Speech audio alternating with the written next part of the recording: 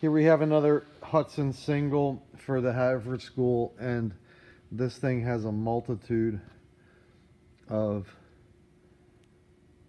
issues like that throughout the bow and stern deck.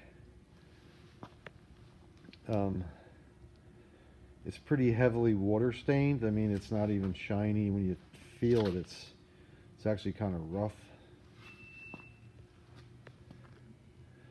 But you can see, boom, boom, boom, one right after another.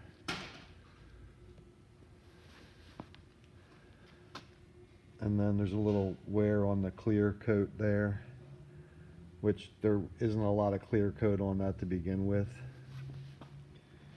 And this boat came with no seat or foot stretchers.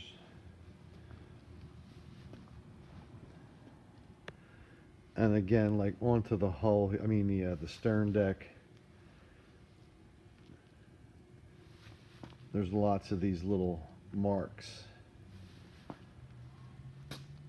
like that. You can see it's actually more on the hull there.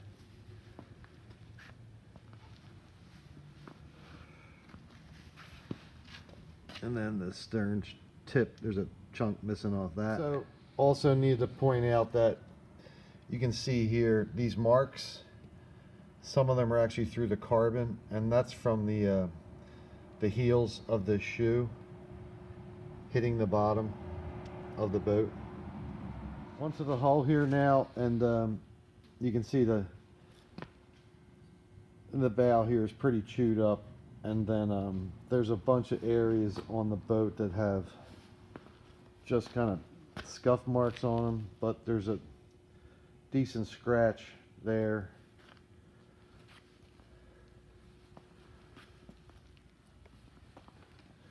And that's just a strap mark.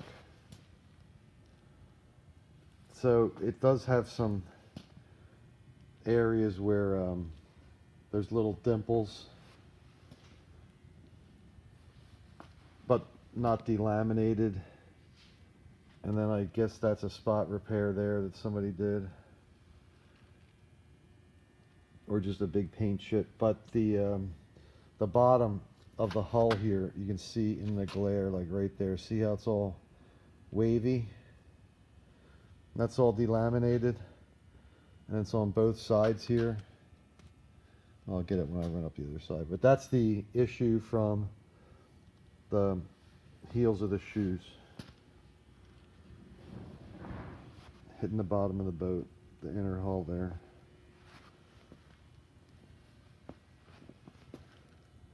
I think that's just a bruise. I mean, that should come off.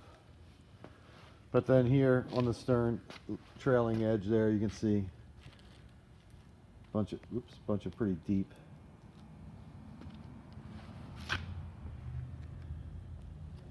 marks in the paint.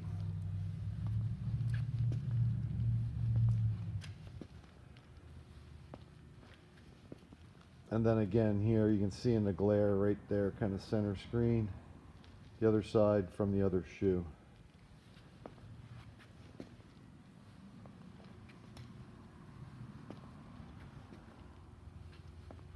And then that's a little spot where the boat took a hit.